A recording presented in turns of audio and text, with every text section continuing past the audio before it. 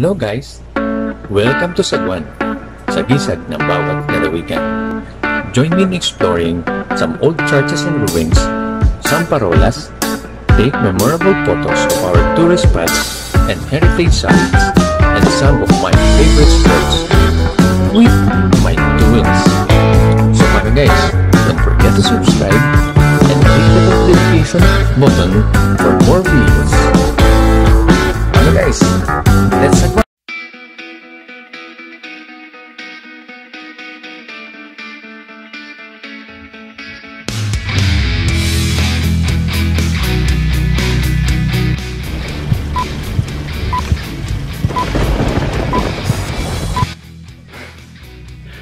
Olla mga ka-runners and mga ka-bikers. Sabi. So, good morning dito sa amin. Sa wakas kapag good morning din. Okay, good morning, good evening, good afternoon naman din sa iba. Okay, so welcome sa ating mga special episodes dito sa ating running journey. Okay, so by the way, we are here in Carmona Davilan. Okay, so para dun sa mga taga-south, so alam nila yan, yung Carmona. But this Davilan is one of the special running venue, especially kung nagtitrain ka for uphill. Okay, so natapos ko lang dun sa first ahon, and this is what it looks like kapag kapaahon ka. Okay, so I would like to invite yung mga runners natin dyan, especially this is south, try nyo to. Unang ahon pa lang okay na, panalo na, but it's good for para ma-train natin yung mga knee natin, especially sa uphill, no?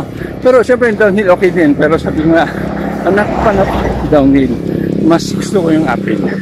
Okay guys, so see you dun sa mga susunod nating photos, videos about dun sa ating running after our quarantine dun sa pag-uwi natin from Saudi Arabia here in the Philippines. So again, it's nice to be back and welcome sa ating running journey. Like sinasabi run safe, be safe, and God bless.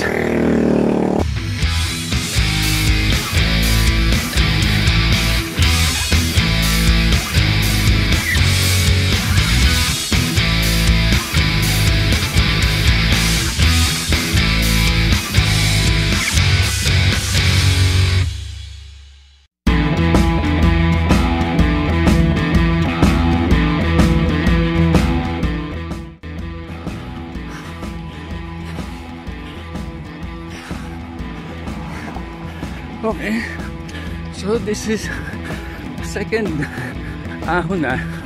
So mas unang medyo matarik ng konti yung first ahon. So makita nyo yung nagbabike, diba? Okay, so yung second ahon medyo okay na to, hindi ko siya ganun katarik. Yung last ahon, yung third, yun medyo matarik ng konti.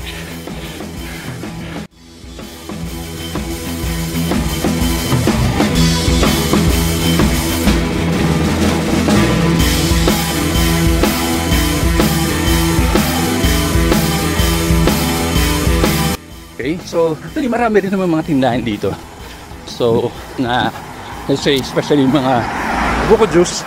Yan, so marami. So meron tayong ma-stop cover mamaya at kapabalik na tayo. Okay guys, so run safe, be safe, and God bless.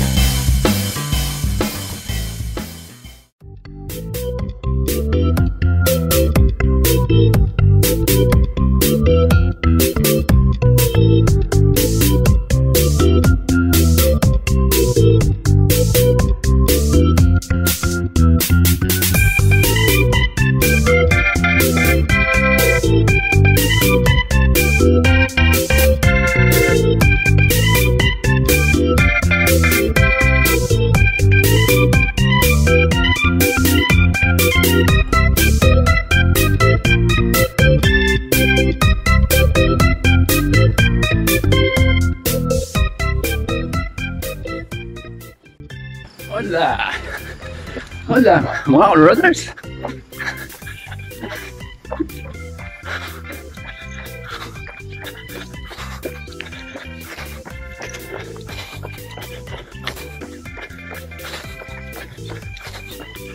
Okay, so meron akong subway sa tabilan. So, yung mga susunod na mga stretch, medyo okay na naman siya. Siguro, konting uphill na lang. Hindi na siya katulad nung first ahon, second ahon, tsaka third ahon. Okay, so, yung makikita nyo dito sa tabilan. Okay, so, fresh. So fresh na fresh pa siya, though sa tingin ko bago pa lang yung kalsada. Medyo hindi pa siya masyadong gamit na gamit. So far, itong Davilan Bypass Road, for the information is from Carmona going to Silang.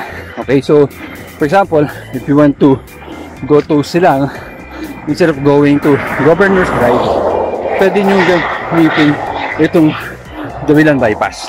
Okay, so besides, you can enjoy running dito, okay, sa uphill and downhill. So it's a shortcut road going to Silang. Okay, even some part of other Tagaytay, no? So I think i-connect na dito yung Calex.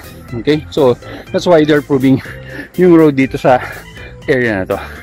Okay guys, so diretso pa natin and be safe. Okay, so don't worry.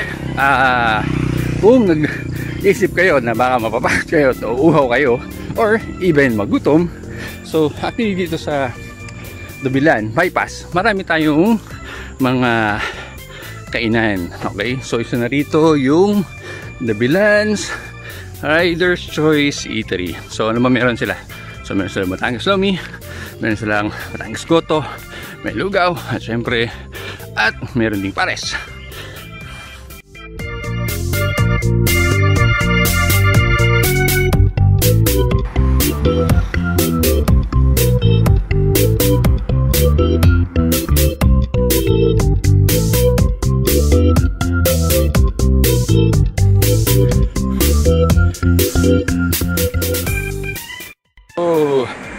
Hindi rin nawawala ang mga local vendors. So ito'y balinghoy and this is kamote.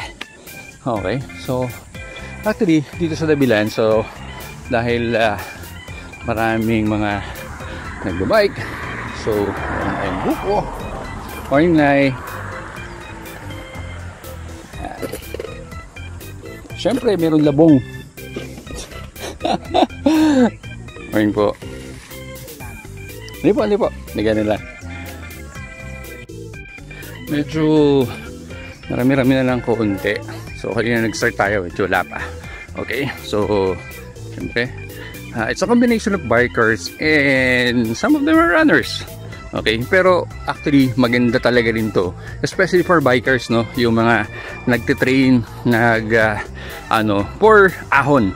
Okay? So, siguro, makailang balik tayo rito sa ahon, ewan ko lang, siguro makakatagal na kayo sa mga malayuang ahon.